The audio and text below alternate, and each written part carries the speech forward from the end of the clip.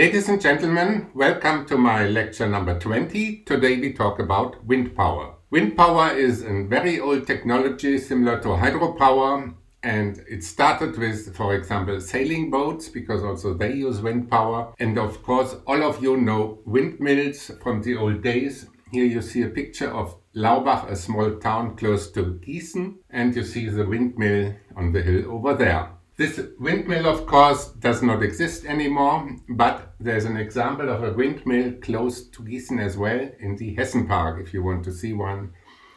And it's really interesting to see all the mechanics inside. So in the old days, windmills have been used for milling flour or for pumping water or for doing some hammering mechanical work. And they have been very common before steam engines, so fossil fuels arrived. Nowadays, wind power is not so common anymore and people don't like it so much anymore. There are a lot of people who actually really hate wind power. So especially if you have a lot of them, it's called a wind farm, like in this example here. And people say it's really very ugly. Yeah, it destroys landscape and it looks ugly and you should not do that. But also in the old days, there were people fighting against these windmills, like this guy here on the horse. And they afterwards became very famous, and there are even theaters and operas about this Don Quixote, who fought against wind power. Many people say they are disturbed by this wind power, not only because it's awful for the landscape, but especially as these white things are moving. You see here how ugly these white things, all the clouds in Scotland are. They disturb the blue of the sky and they really disturb you from your inner peace, which you have normally if you go through a landscape. Another argument against wind power is that all the birds are killed. Also here I have a bit of problem to understand this argument, because if you look at our roads, all the roadkill, and there it's not only birds which are killed, but all kind of animals. So if you especially think about birds, this big bird here, which is common in our area, also has not a very pleasant life in our environment because of all the plastic in this case here. And concerning killing birds, it's clear the killer number one are cats. People estimated that about 1 million birds are killed by cats, and not a year, but every day. And these cats also kill endangered species. So one has to think about how to relate one's argument to the other side of reality. Another argument against wind power is infrasound, so subsonic noise, which comes from the rotation and the gears in the wind power stations. And people say they get sick from hearing that, or not actually from hearing it, because you can't hear it, but the body feels it. And I think all these emotions have to be taken very seriously, because it's well known in medicine that it doesn't matter so much how the reality is, it matters what you think about something. In medicine, it's called the placebo effect. So if people are confronted with something where they believe it's good for them, then they feel better and they also will get better. And if they are confronted with something which they think is bad for them, they will feel worse, but actually they might also get sick from it. So you have to take all those things seriously. Let me take one example about subsonic noise, which I experienced many years ago. At that time I was living in Hamburg, and there was an incineration plant in Hamburg for waste treatment. So the waste was burned there, and you see this chimney there, and this plant produces subsonic noise. If you are in a town, by the way, it's full of infrasound, because every car, every lorry produces infrasound. So you don't hear it, but of course you can imagine it's not only the real sound, it's also infrasound coming out there. So what about this incineration plant? I was not only living close to that, I was also working in this area. Actually, at that time I was working at DESY, a research center for subatomic particles, and we were about 2 kilometers away from this plant in about 20-meter depth underground, and we were doing a very sensitive experiment there with lasers. And this experiment had problems. The laser was shaking all the time, and we didn't understand what the reason for that was. And at some point we got the solution. In this incineration plant they had some machines which were working every now and then. And each time when these were working 2 kilometers away underground, our experiment started to shake. Nobody really cared about that, nobody felt it, nobody knew about it. But our experiment was so sensitive that it didn't work while this machine was running. So this example tells you that if you don't know about something, it might affect you or might not affect you. But if somebody tells you there's some infrasound coming which is bad for your health, this will really have an effect on you, and this has to be taken seriously. So in the contrary, what could one do, for example? What would happen if somebody tells you in a convincing way that wind power stations are good for your health? Imagine he says that there's so much infrasound in all our environment, every car produces it, every lorry produces it, but these wind power stations have a special infrasound which is very regular, and this is very good for your health. It heals the chaotic infrasound which you have normally in your town. Then I'm sure that there are quite a few people who would go close to these wind power stations, sit in front of them and stay in the vicinity of these generators who have this healing power due to their very constant and very homogeneous sound in very low frequencies, which are just the frequencies which can heal you from all this chaos in towns. Okay, so don't take it too seriously what I told you just now, but I want to emphasize the psychological component of all these discussions on wind power for and against it. And there are many people who exaggerate the dangers of wind power stations. It's clear that nobody puts a wind power station into the landscape just for fun. But the question is, if we want to have energy in our society, how to do it? And for people like me, wind and solar power are the options which have less bad effect on the environment, on the biodiversity, and on the health of the people.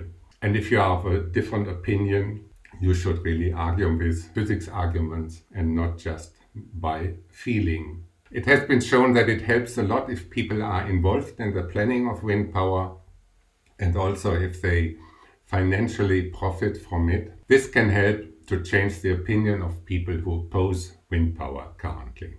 But now let's go back to physics. So already in lecture 17 I showed you the wind power potential. So remember this map of our Earth here. We have learned that the wind is especially strong offshore and in the coastal areas and also on mountains. And geographically the distribution of wind power intensity is very different in different areas. What is the reason for that? Well, the reason is that wind power finally is solar power, so the sun heats up the air, the atmosphere. Then there are complex motions of the air, and if air is moving, of course, this is what we call wind. And if you look at the globe here, you see how complicated these motions are. Basically what happens is that in the equator area, wind gets warm and goes up because warm gas goes up. And then when it goes up, it cools down and it moves to the north and the south. So there are circulations around the globe in all kinds of directions. In addition, the Earth is rotating, and this rotation of the Earth produces additional forces. These are the so-called Coriolis forces.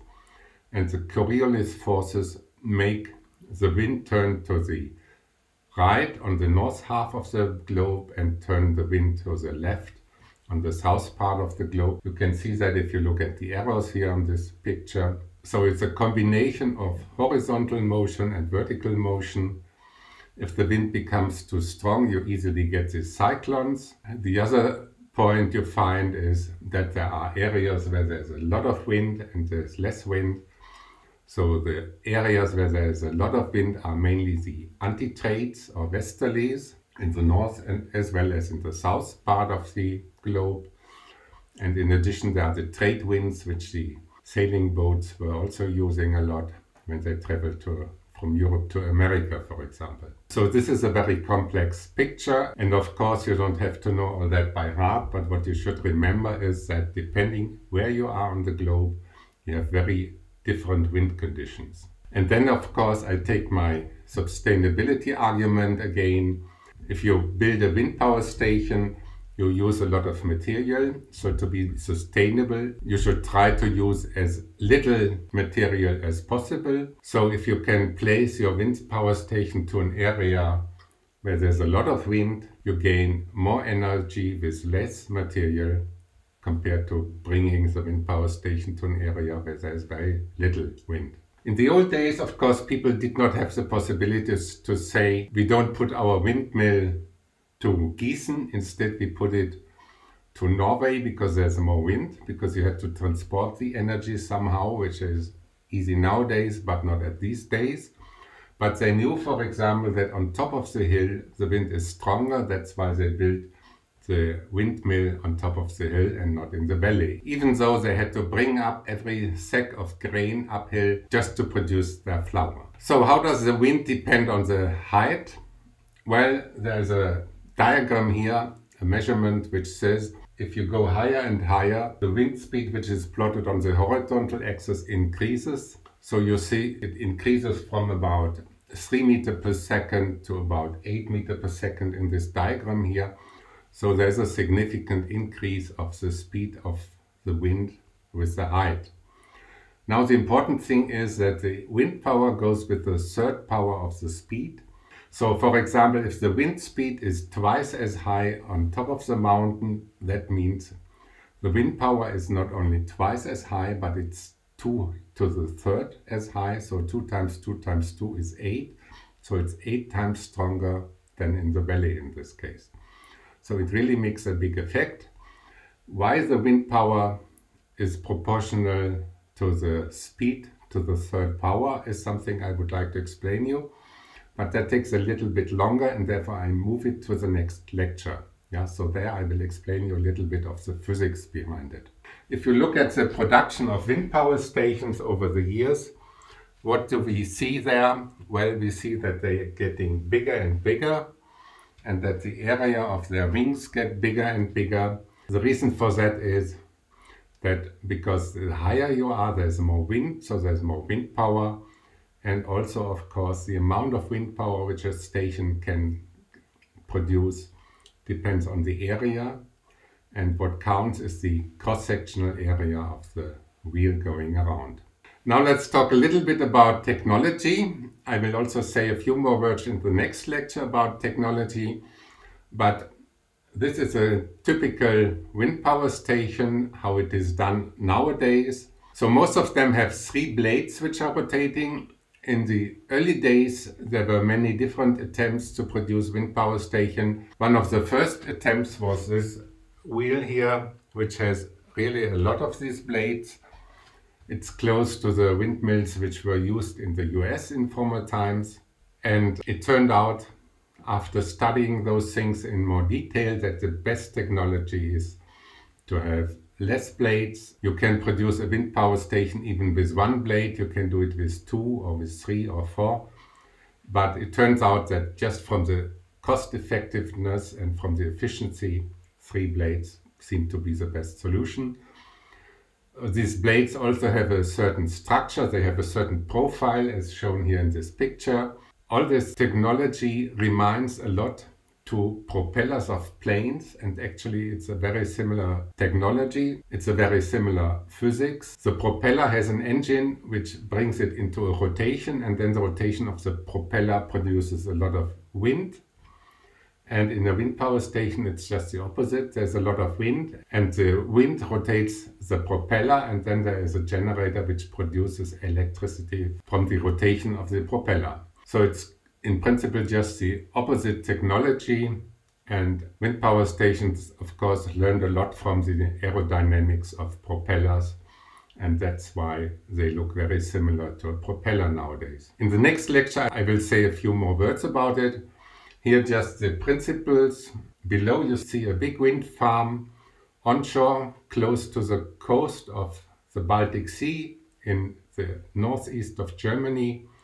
And on top you see an offshore wind park, Alpha Ventus, which is in the North Sea in Germany and which produces wind power on the sea. Wind power had a boom in the last years. Here on this diagram you see the installed power as a function of the years. So it really goes up rapidly. This boom comes from the fact that wind power is available everywhere on the globe and it's rather cheap nowadays. The big wind power stations are very efficient and the electricity which you get out of it at a good area are cheaper than most of the other sources nowadays. On the right side you see a second plot here. This plot shows you a similar thing. This also shows you that over the year there is more and more power coming out of the wind power station. But this time it's not the installed capacity, but it's the amount of electricity which is produced.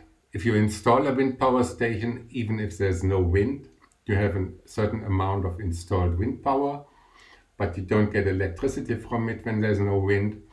But if it is in operation and there's a lot of wind, you have a lot of produced power. Therefore, always if you look at these diagrams, you really have to understand what is plotted, and this makes a big difference quantitatively. The other problem on these two plots again is that they are given in different units. So the left plot is given in gigawatt, the right plot is given in terawatt hours per year. But if you listen to my previous lecture, you know how to calculate those things. I told you that 8.8 terawatt hours per year is 1 gigawatt. So if you want to compare these two diagrams, you see that in the left plot, in the year 2018, it says that 591 gigawatt have been installed, and the right plot shows you also for the whole globe that 1250 terawatt hours per year have been produced. If you convert these terawatt hours into gigawatts as an average power, then you get 142 gigawatt. So what does it mean? It means that you have a certain amount of installed power, this 591 gigawatt, but on the average they produce only 152 gigawatt, which is natural because normally the wind is not blowing at the full speed. And in this case, it's about 24% of the full power which you get on the average, which is already quite good. It's also divided in the different continents. So you see, if you look at the year 2000, for example, it was mainly wind power produced in Europe, and only later then Asia and North America also put a lot of wind power stations. And today it goes up almost exponentially. So there's a big run on wind power because, as I said, this is one of the cheapest ways to produce electrical power nowadays. Compared to conventional power stations like fossil power stations, the biggest problem of wind power, of course, is its volatility. So it's fluctuating all the time. Sometimes there's a lot of wind, sometimes there's none. The amount of wind power depends not only on the position in geography on the planet, but of course also on time. And about that we have to talk when we talk about energy storage in one of the next lectures. But I want to show you one plot here which is very important to my mind. This shows you as the blue curve the amount of wind power which is available in Germany on the average over the whole year. So there's a lot of wind in January and in December in winter, and there's a lot less wind power available in the summer. And in the contrary, the red curve shows the availability of solar power in Germany. And there you see in the winter there is very little solar power, and in summer there are the most sunny days and there's much more solar power available. These curves here are a 24 years average, and you nicely see that if you balance the amount of solar power and the amount of wind power in the right way, and the total power is the black line, which is the average of wind and solar power. And there you see, if you look over the year, it's almost flat when you have the right fraction of solar and wind energy in your country. So this is very good news, because that means that you need less long-term storage, because there's some averaging out between wind and solar power between winter and summer. This is already the end of this lecture. Next lecture, I want to continue to talk about wind power, but this time we talk a little bit more about the physics of wind power and the technology. And I hope to see you again. And this subject then is probably less emotional than the question if you really want to have wind power in your backyard or not.